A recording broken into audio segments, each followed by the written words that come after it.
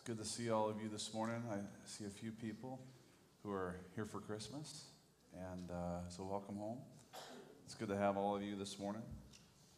Before we jump into the Word this morning, I want to just go to the Lord and ask Him to open our hearts, amen, to His Word. We should never really go to the Word and read it and expect it to do anything if we don't go to God and ask Him to speak. You know, I think that's a misconception people have. They say, well, if I read it, everything will change. You know, there's New Testament scholars who are atheists who believe that they can understand the New Testament, and they are void of the Holy Spirit. And they study it, they read it day in and day out, and then they communicate it to people, and they act as if they know all about it without even the Spirit that has written it. And so it's important for us to go to the Spirit, amen, and let Him speak. So, Father, we just ask you in this moment that our hearts will be pliable before you. Lord, that you would do, you asked the question to Jeremiah the prophet, can I not do with you, O Israel, as the prophet does, or the potter does with the clay? Can I not mold you? And so, Father, we just want to be molded by you today. Lord, we recognize that in this journey of faith, Lord, we are in a battle that has to be fought. But we know that you're fighting this battle, and you've called us as your church to stand upon what you've done. Lord, and it's not always easy. And so, Lord, I recognize this morning as people have come into this place, Lord, your body, Lord, maybe the people who have come into this place who don't know you, they're not a part of your body yet. Lord, and we're in the battle, and we feel tired or we feel weak. Lord, and so I just pray for strength and encouragement to them today. Lord, I pray that you would open our eyes to see what the enemy is doing, not that we might focus on it, but that we would be not unaware of it. Father, and that you would help us in all things to go to you, run to you, Lord, and lean on you. Empower us, we pray. Lord, let every word that's spoken today be preached to every one of us, including this person on the platform. Lord, I love you. We love you, God, and we give you praise today. And His church said, amen. Amen. Well, as we jump into the message this morning, we've been in a series on Ephesians since July. And if you're just joining us, that's a lot for you to catch up on. The good news is we have all these sermons on our website and in our app, the Central Assembly app you can download on your phone. Even while you're sitting here, that's okay if you'd like to do that. Just don't listen to them while we're, okay? That would not work well. But just let me give you a little bit of a quick update, just a review on where we've been. You know, we're in chapter 6 this morning. You can go ahead and turn there. We're going to be in verse 10. And so we've been in lots of different places throughout Ephesians, right? Chapters 1 and 2, we talked about how Paul is saying, hey, the grace of God, it changes us, it challenges us, it transforms us. And then by virtue of that, we have chapters 3, 4, and 5 that really unpack exactly what that looks like. What does it look like to live a life of faith because of the grace of Christ in our everyday life? And then it affects our relationships. I know there's actually been several of you who have shared some cool testimonies with me over just from this last week. Last Sunday we talked about what it looks like to live a life of faith in the workplace. How many of you were challenged by that last week? I had a few comments. I've even had a couple testimonies of people just saying, I put into practice what we talked about, and I'm watching God do something in the lives of my employers and the people around me. And that's awesome to see that. Now I will say, don't let your guard down, because just about the moment we think we got that figured out is about the time the enemy wants to hit us in the mouth, remind us exactly how human we are, how much we make mistakes, right? And then we have an opportunity to walk right back into those offices and apologize and walk out grace with them. And so we have to just be on our guard, and which kind of leads us to talking about what I want to talk about today. As we look at the text, we look at verses 6, 10 through 12, we see Paul begin to share some very militaristic language. Okay, how many of you are military buffs? Like you really enjoy military things. Maybe how many of you really love military movies? Okay, I love military movies. Like when I was a kid, not a really young kid, but when I was a young teenager, my dad and I, it was one of the ways that we bonded. We would watch these military movies. Now, my dad being a military guy and me watching it, and of course, he loved to tell the military things as we're watching the movie, and he loved to share all the military details, and and he like they'd say things or they do things. I'm like, I don't know what's going on here, and he'd set the pause the movie and he'd have to explain it to me. Come on, how many of you have parents like that? They take it as an opportunity to say, now I can share my wisdom, right?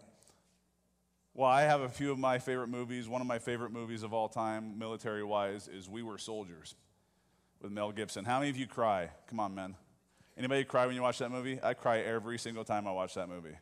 Like Mel Gibson, he's looking at his sergeant major, and they're having this moment, and you think they're going to die, and you're like, I'm crying. I'm just like, oh, man. But if you haven't seen it, I don't want to spoil the movie. It's a good movie. But I'm going to reference it a couple times today, just kind of off the cuff, and so I just wanted to bring you into that a little. So today I want to talk about foxhole faith. Foxhole faith. Let me define what a foxhole is, just in case you are really thinking, and it really is just a hole where a fox is.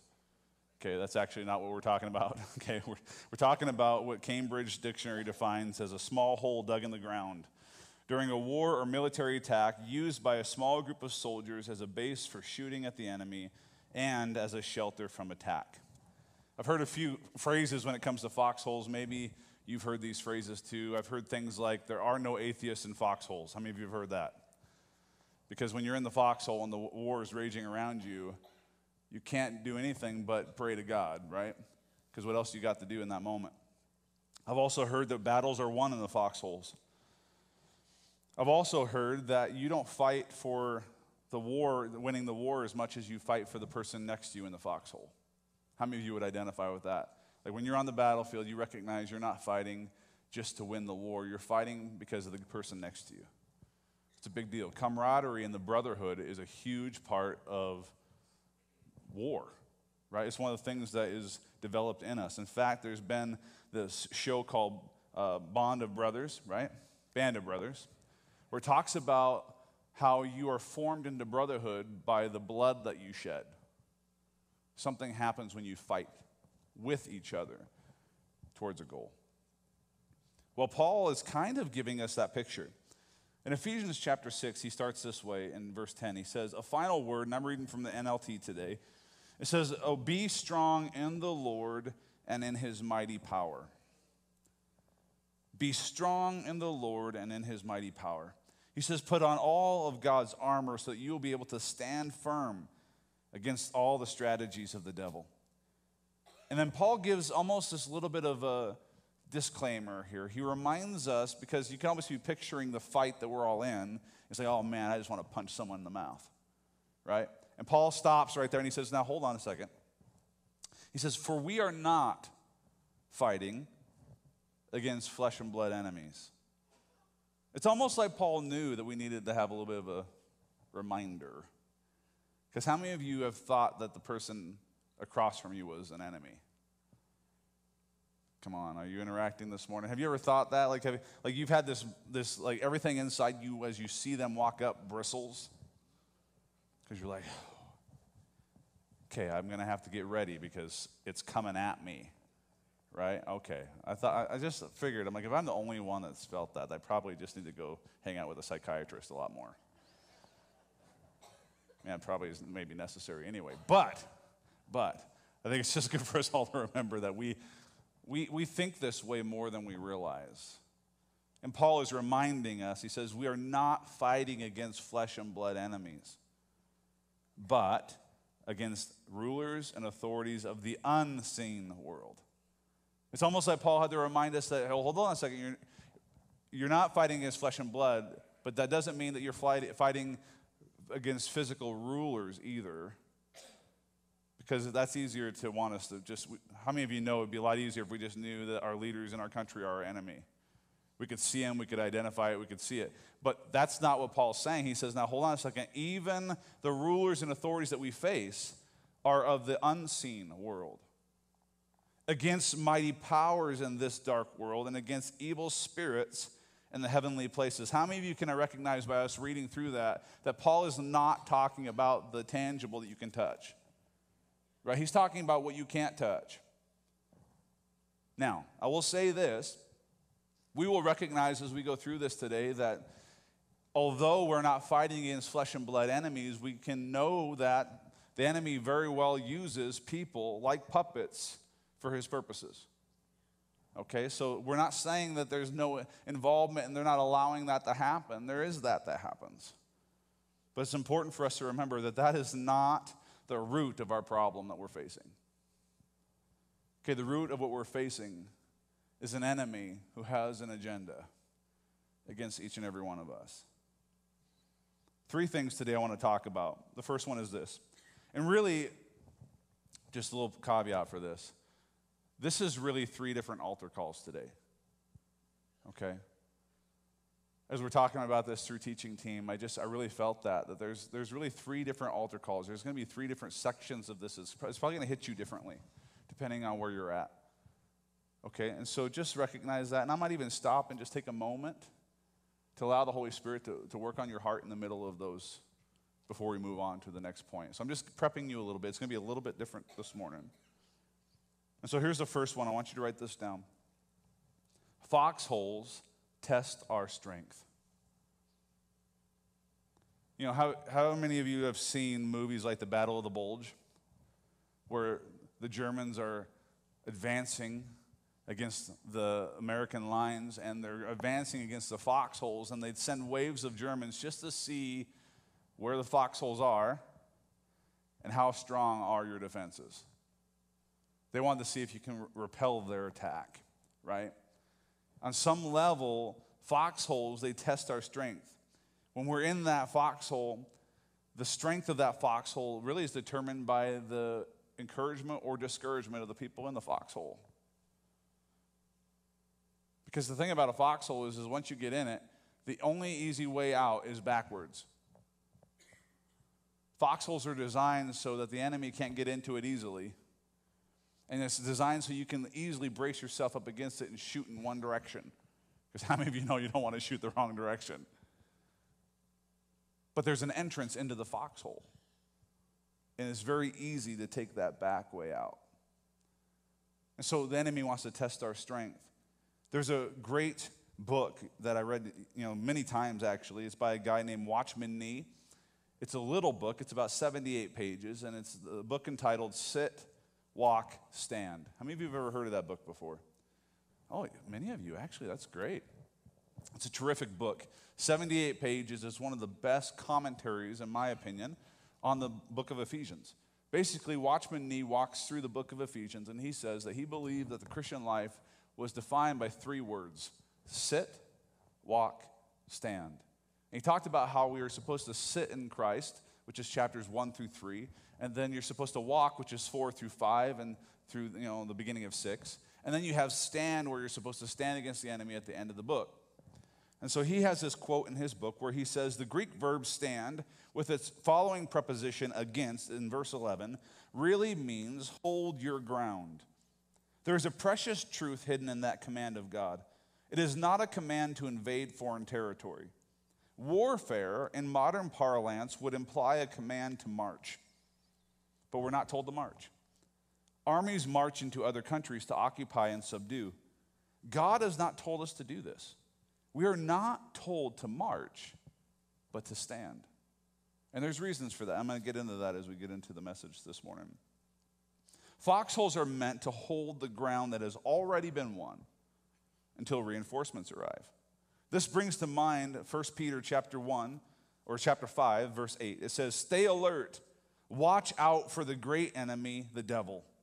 He prowls around like a roaring lion, looking for someone to devour. Stand firm against him and be strong in your faith. Remember that your family of believers all over the world is going through the same kind of suffering you are. Because how many of you know when someone else can identify with your pain, there's strength in that? All right, so Peter's saying, remember, there's people all over the world who are going through the same stuff. He says, in his kindness, God called you to share in his eternal glory by means of Christ Jesus. So after you've suffered a little while, he will restore, support, and strengthen you. And he will place you on a firm foundation. This brings to mind for me, when I hear that scripture, it brings to mind Joshua 1. 3 times in that scripture, Joshua is told by the Lord to be strong and courageous. You remember that? He was right after Moses had died. He's getting ready to enter the promised land. And Joshua is scared, I'm sure. The text doesn't tell us that. So you could say that we're superimposing into the text here, except with the exception to this is that the Lord told Joshua 3 times. How many of you have ever had to tell your child that it was okay more than once? Why? Because they weren't getting it, right? Because the fear was so overwhelming that they weren't hearing the correction. They weren't hearing the encouragement. They weren't hearing it, so you had to tell them again and again, and you had to get their attention. Sometimes you even have to get down on their level and say, listen to me. You don't need to be afraid, right? You ever had those moments? Maybe you've had those moments where the Lord has to get eye to eye with you and say, listen to me. You do not need to be afraid. Be strong and courageous. There's this moment in Joshua 1:9, the last time that the Lord says this, he says, this is my command. This isn't an option. This is the command. He says, be strong and courageous. Do not be afraid or discouraged, for the Lord your God is with you wherever you go. It's that moment when you're afraid as a child and your parent says, I'm going to go with you. Right? How many of you have had that moment as a parent or as a child where you recognize, like, that gives you a lot of comfort when you know that your dad's going to walk in the room with you? There was this story that we heard. A few of you are ready for this. You've been waiting for this moment. You know, there's this devotion that we've been doing as a team during our staff meetings. It's from Dr. George Wood, his devotion, A Psalm in Your Heart. Dr. George Wood was one of my favorite people. I had the opportunity to meet him in 2019, had a 15-minute conversation with him, and it was one of the highlights of my ministry, honestly, to sit down with this guy. He just loved the Lord so much. And if you don't know who he was our general superintendent for many years in the Assemblies of God. He was kind of the one in charge of the National Assemblies of God. Anyway, he wrote this book, and it's really hard to find, actually, but I had just been given one about 15 years ago. And I'm glad I hung on to it because you can't really buy it much anymore. But he basically walks through the 150 Psalms, and he does it in such a beautiful way. Our staff, we've really, really enjoyed it. Well, he had a devotion for Psalm 12. I believe it was this last week. And so I actually looked it up this morning because I was going to share the story. But I actually looked it up this morning. There's more to this story, and my team hasn't even heard this yet. And so I looked it up, and I want to talk to you about the Pike syndrome. There's a classic, the pike syndrome. So if you know what a pike is, it's a very long, toothy fish who's very aggressive and angry, okay? We have them here in Montana. Just ask Bob Kemp. He can take you fishing for pike. Right, Bob?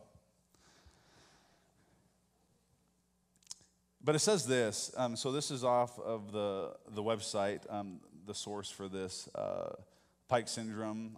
The Rainmaker Companies talks about it. It says, a classic experiment was conducted in 1873 by a German zoologist by the name of Dr. Carl Mobius. That's quite the name, just saying. But Dr. Mobius put a large pike in a tank of water and fed the pike small bait fish.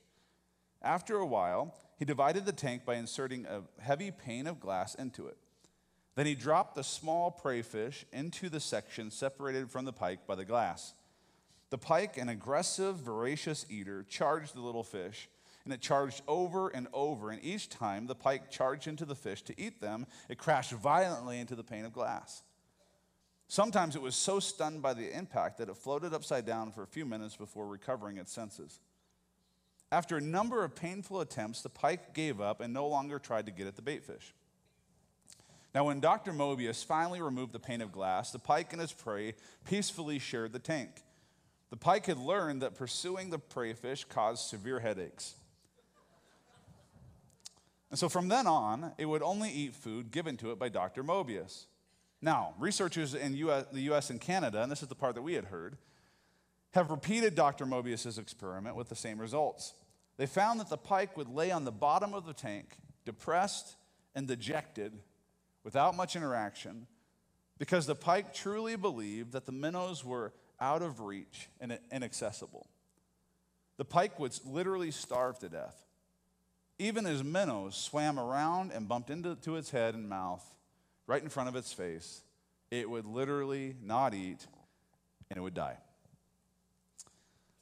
In fact, this is such a strange phenomenon that psychologists call this the pike syndrome, and it is this reluctant and fearful behavior that is based on assumptions that are no longer true but has since become known as that pike syndrome. So like when you believe something and you've had experiences, it has the potential to lay you down at the bottom of the container to starve to death. How many of you have ever felt so discouraged that you're that pike in the bottom of the tank, right? Like, what do I do? It's a dangerous place to be. It reminds me of one of my favorite Bible stories, just simply because I feel like it's one of the most tense moments of King David's life. But we don't talk about it very much. We don't hear about it very much. And it's found in 1 Samuel at the end of the book. It talks about David before he becomes the king of Israel. And it talks about how him and his mighty men, they were out doing battle in different places, and they had come back to their home, and their wives and their sons and their daughters had been captured. They've been captured by the Amalekites while they were away. And so just picture that for a moment. You come home from this great, great victory, and you come home to your town burned and all the people taken. Think about your family for a moment. Think about your wife and children. How would you feel, men, walking into that place, realizing they're all gone? Well, oh man, we would be maybe even beyond that, right? I mean, we would be to a point of, there's lots of emotions. Like you want to rip whoever is, who did this, you want to rip their head off, right? But then there's also this feeling of this deep, what do I do now? Like there's this anguish. Listen to how Scripture defines it in chapter 30, verse 6. It says, and David was greatly distressed for the people. Listen to why he was distressed. It says, because the people spoke of stoning him. That would make me distressed too. Like that would hurt a lot. Big heavy rocks, pelted until you're dead. Like they were upset. I understand. Okay. They were very upset. Pursue them, and then they go and they overtake them and they win them all back, and not one of the people was missing or had been killed. The Lord was able to rescue their families through David. But David had to first strengthen himself in the Lord his God. So here's my question for you this morning. Is your strength being tested? Are you finding yourself lacking in strength for the fight that we need to fight? Just take a moment. Would you just bow your heads for just a moment? If you're in here this morning and you say, you know what? I need to be strengthened by the Lord because I feel like that pike at the bottom of the container. And I know I need strength if I'm going to fight this fight. If that's you, would you just lift your hand up where you're at? I'm just going to take a moment and pray for you. There's a few. Father, I just pray right now for every single person in this room, Lord, that needs your strength.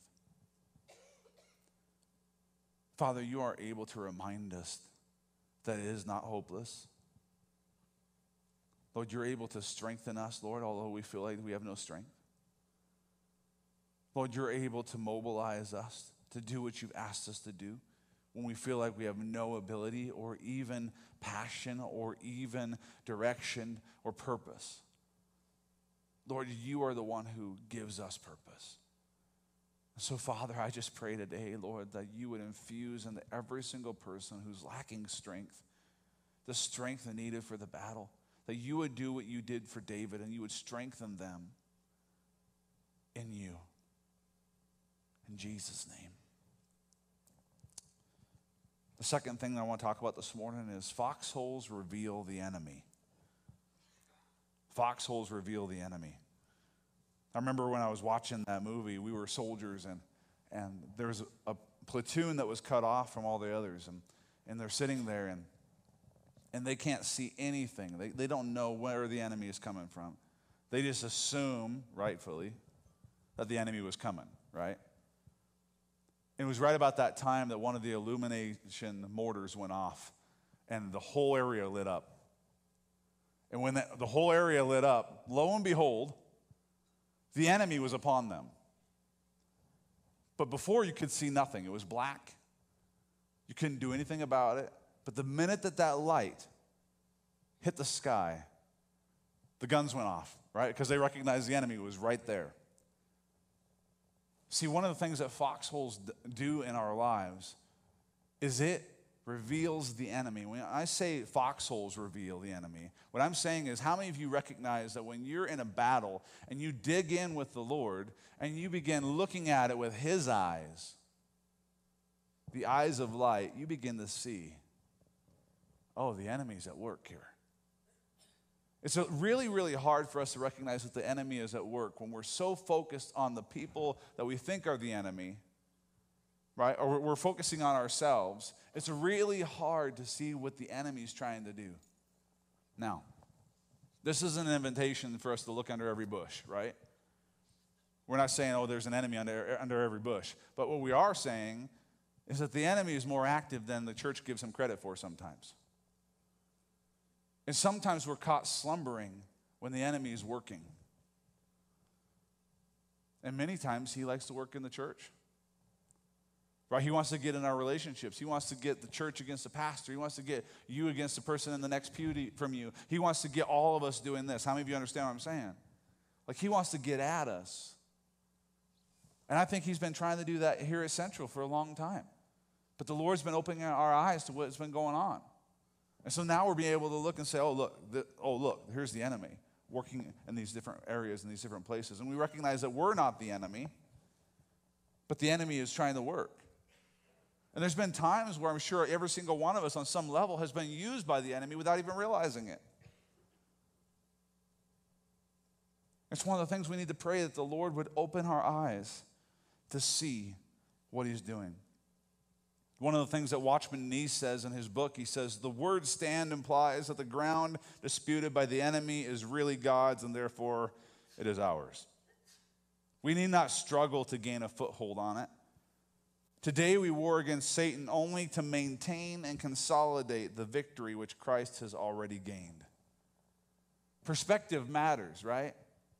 If we have this perspective that we have to win all this stuff for the Lord, then I think we're missing what God has already done. He's done the heavy lifting, but what we're called to do is to fight to hold that which He's done. Come on, somebody. Like, we need to hold what the gospel is. We need to hold on to what the gospel is, that Christ came to save sinners, of whom I'm the worst. Right? He gave us the grace for this. We need to hold on to that. We need to recognize that if Christ has done everything to defeat the enemy and we're just waiting for the final bugle, the final trumpet to be sounded, for Him to say, oh yeah, all of it's done now. Like, how many of you have read Revelation 19? It's funny. Revelation is one of the most well-read books in all of the world. It's like people who don't even necessarily know Jesus have read Revelation. It's funny.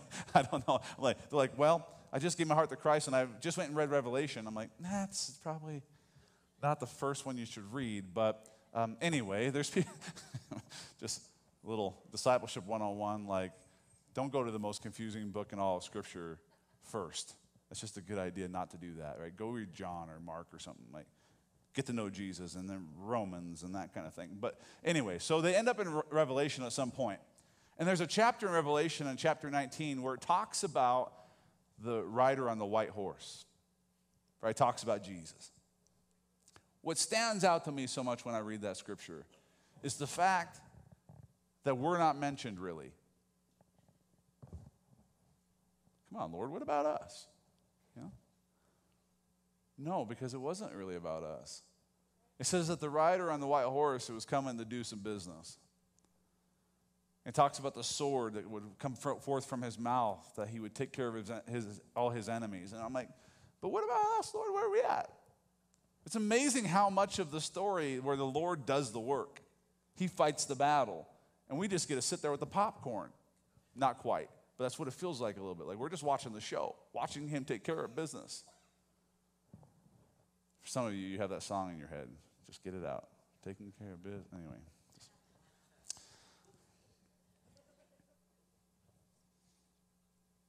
In 2 Corinthians chapter 2, Paul, he's talking to the Corinth church, and they've had some issues. Okay, they've had some things arise within the church.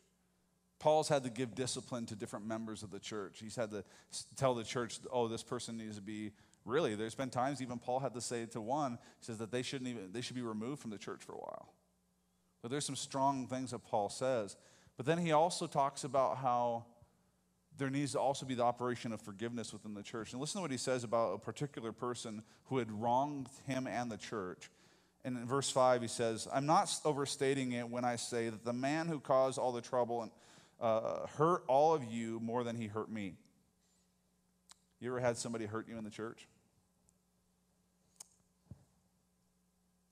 He says, most of you opposed him, and that was punishment enough. Now, however, it is time to forgive and comfort him. Otherwise, he may be overcome by discouragement. So I urge you now to reaffirm your love for him. Interesting language. Paul's talking about somebody who's done wrong in the church.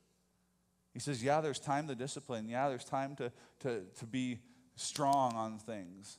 But then he says, but don't forget to also love this person, and there's a time to restore them, right? Paul talks about that in Galatians 6 when he says, restore them gently.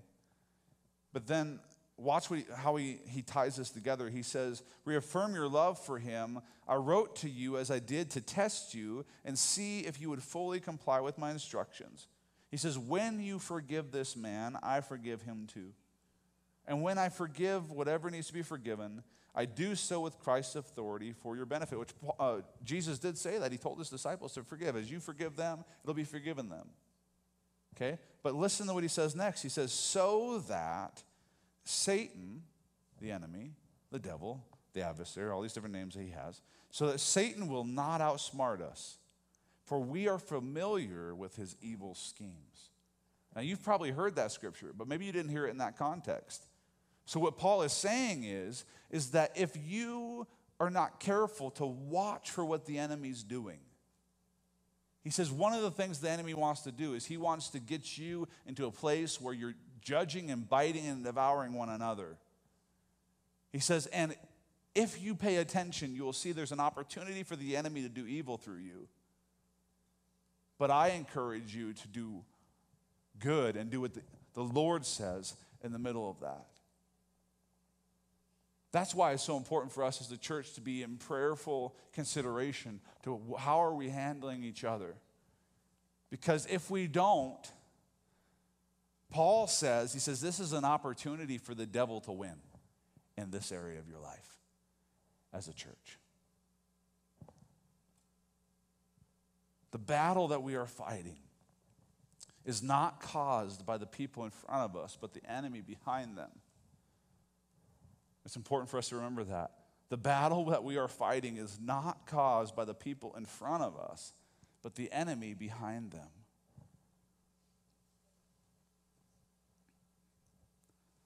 We do not want to be used by the enemy. In 2 Corinthians chapter 10, Paul says this. He says, for though we walk in the flesh, right? We're flesh. We're human flesh, right? He says, although we walk in the flesh, we are not waging war according to the flesh. We're not going to go get our AR-15 to deal with the enemy. Although, how many of you wish it was that way? It would just be easier. Come on, somebody. But that's not the way we fight. That's not how we fight the devil, I would say, right? We don't fight the devil with an AR-15. Paul says we fight differently. He says, for the weapons of our warfare are not of the flesh, but have divine power to destroy strongholds. We destroy arguments and every lofty opinion raised against the knowledge of God. And we take every thought captive to obey Christ. That's an interesting thing. We remember that scripture. We talk a lot about take every thought captive, take every thought captive. It's interesting to me that one of the weapons, which weapons are usually used on other people, right? But one of the weapons of our warfare is actually to take control of our mind. That's interesting to me because weapons typically are outward, right? It's against someone else. But Paul says, don't forget to use that weapon that the Lord gives us here, because this is where the battle's being fought too. That's interesting. The enemy wants to get in our head. He wants to do different things within us. He wants to share these things like, oh, well, they don't really love you because you're flawed and they don't know all the secrets of your life. And the Lord doesn't love you. How can he possibly love you? Like, he knows everything you've done. You're just fooling yourself. Come on. Have you ever heard those things being said in your brain? That's the enemy trying to come against you. And so Paul says we take every thought captive to the obedience of Christ. What that means is we say, what does this mean? Jesus, I go right to him and say, what does your word say about me? What does your word say about the church? What does your word say about how I interact with people? What does it say about how I interact with the world? Like, we don't take what the enemy says and apply that. We judge everything that's coming through this brain of ours, because how many of you know there's a lot of radio waves? There's a lot of things going into this brain right here, and then we have to filter through it.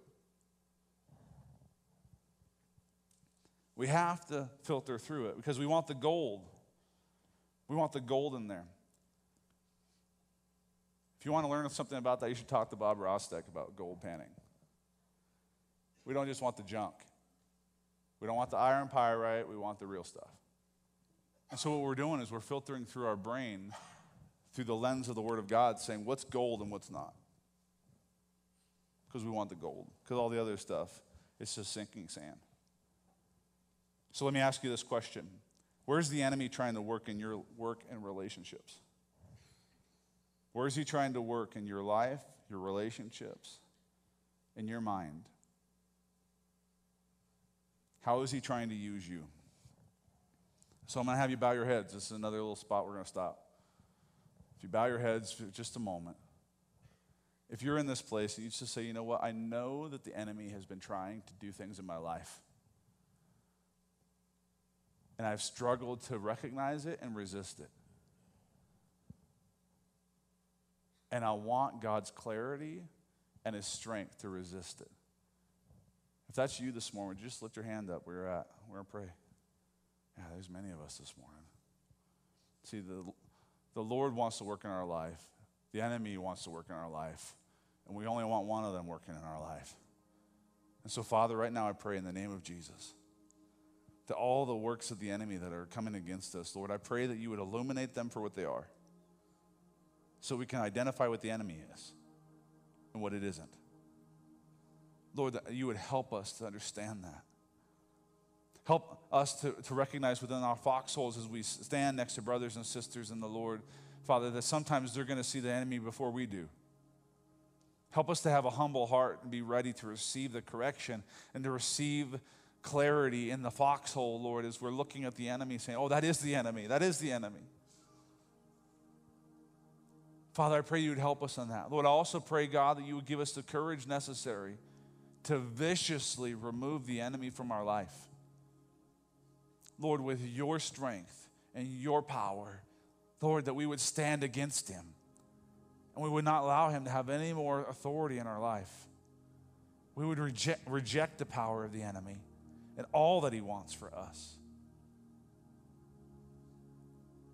Lord, we believe that you're going to give people freedom from the attack of the enemy that's gotten in. Lord, you're going to put up walls so he can't keep doing that.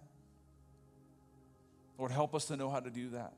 Help us to know how to reinforce the foxhole and identify the enemy. In Jesus' name. This leads us to the third thing. Foxholes lead us to Jesus. Foxholes lead us to Jesus. Because who we're holding out for, the one that we want in our foxholes, is what Paul called the commander-in-chief. He actually refers to Jesus as our commander-in-chief. How many of you know that our commander-in-chief, he is flawless? He's able. to fight the enemy, and he's even defeated the enemy. And he stands with us in that foxhole. We recognize we're not strong because of our own ability. Paul says in Ephesians 6:10, he says, be strong in the Lord and in his mighty power. If you do that, if you put on his armor, which we're going to talk about that next week, we're going to unwrap the armor of God. See what we did there? It's Christmas? Anyway, okay. I thought it was good. That's fine. We're going to put on all God's armor. We're going to talk about what that looks like so that we can stand. Watchman Nee concludes this way. He says, thus, today we do not fight for victory, we fight from victory. We must not ask the Lord to enable us to overcome the enemy, nor even look to him to overcome, but praise him now because he has. Do you see what it means to stand? We do not try to gain ground. We merely stand on the ground in which the Lord Jesus has gained for us, and we resolutely refuse to be moved from it. When our eyes are really open to see Christ as our victorious Lord, then our praise flows freely and without restraint. It sounds an awful lot like what Jesus said in John 10:10 when he says, the thief comes only so that he can steal, kill, and destroy, but I have come so that they may have life and have it abundantly.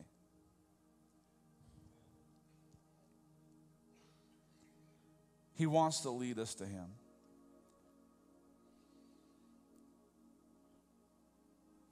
He wants to lead us to him. I'm going to invite you to stand.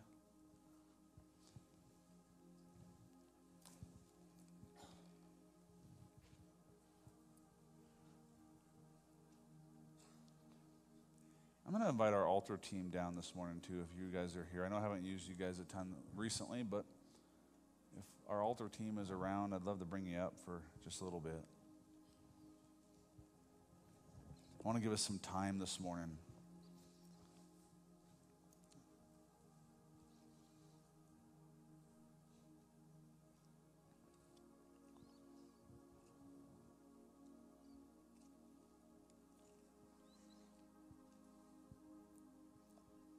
Thank you, Lord. If you're in this place this morning, and you would just say, I've been trying to fight this battle on my own. I haven't been trying to fight this battle with Christ as my power, as my empowerment, as my Savior, as my victor. And I recognize that I need him today. Maybe you're in this room and you recognize that there's a battle, but you have had no relationship with Jesus Christ. You can't win a battle when you don't have the victory. And Jesus is the victory. And so maybe you're in this place and you just say, you know what? I need Jesus. Like, I'm not a follower of Jesus, and I need him. That is what I need. If that's you, would you just lift up your hand where you're at today? There's a hand. Anybody else? Okay, there's a couple hands today. Maybe you're here this morning and you say, you know what? I know Jesus, I just haven't been relying on him. I've just been doing it in my own strength, but I haven't been relying on this Lord that I know. And I find myself struggling and failing and being overcome by the enemy. And maybe you feel some shame, and maybe you just really recognize that you just need to be embraced by Jesus today. And you need him to fight for you. If that's you, would you just lift your hands up where you're at? Yeah, there's many of us this morning.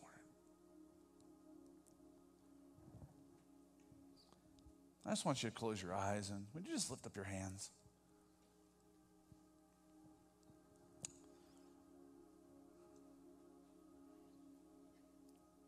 Jesus, we need you today. Lord, I know we need you every day, but right now in this moment, God, right in this place, we need you. Lord, we recognize that because there's this fight going on, Lord, we can look at this and say there's a battle that's being fought, which means there has to be a victory that has to be won. Lord, and we know you've already won that victory. But once again, that battle reminds us that there is an eternal wager going on, in which, Lord, you have paid the wage. You've paid the payment. But it reminds us, God, there's an eternal nature to what we're going through. And so, Father, we know, God, we have to come to you. We need Jesus at work in our life in greater ways.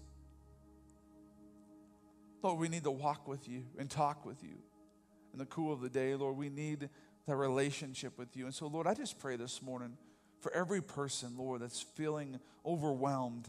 God, they recognize that they have not relied on you to fight their battle in this very real war, God, that we're involved in. Lord, I just pray right now, God, that you would remind them of your power. Lord, that you would wrap your arms of love around them, God. There's no shame here. Lord, we recognize that you hold us in the foxhole, God. When all around us seems to be falling apart.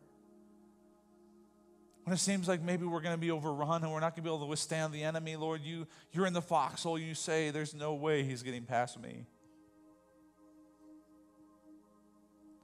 So, Jesus, I just pray right now, God, strengthen the resolve. Strengthen the resolve. That we would stand. Lord, your word says multiple times that we would stand firm. God, I pray that that would be as you've said. That through the power of Christ, Lord, that every one of us would stand firm in wherever we're walking through. Lord, strengthen us. Reveal the enemy all around us. God, and lead us to you in everything that we face.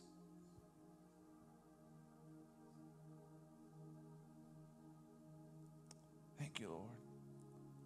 This morning, if you would like some extra prayer maybe with the battle that you're facing, maybe some specific stuff to you and what you're going through, we have our prayer team up here, our altar team. I want to invite you to come up and spend some time with them. I'm going to bless us here in just a moment and allow those of you who feel like you need to go or maybe that's not for you today, and I understand that. We'll give you some fellowship time out in the lobby. That's fine. But I also want to give you time up here in the altar if that's something that the Lord is leading you to do. If you need some extra prayer in regards to those things, I know there's also a lot of sicknesses going around. If you need prayer for sickness, if you need healing, the Bible says call on the elders of the church to pray over you, right? Well, we're doing that. Okay, we're having people pray over us with faith. The prayer of faith will make the sick person well. We believe that. And so I just want to encourage you. We're going to open up the altars for that, okay? So I'm going to bless you, and then I'm going to allow you to come. If you need extra prayer or the battle you're facing or anything else, really healing or whatever it might be on your heart and mind today. So Jesus, we love you. We thank you for you who are, Lord. I pray that you would bless us, Lord, and keep us. Cause your face to shine upon us. Lord, lift up your countenance towards us, Lord. And give us your grace, Lord. And give us your peace. In Jesus' name. And his church said, amen. Amen. If you need extra prayer today, the battle you're facing, healing, or whatever else the Lord is encouraging you to get prayer for, we have our altar team up here. Please take advantage of that. Otherwise, you're free to fellowship out in the lobby. Please take your conversation out there. That'd be great. Thank you.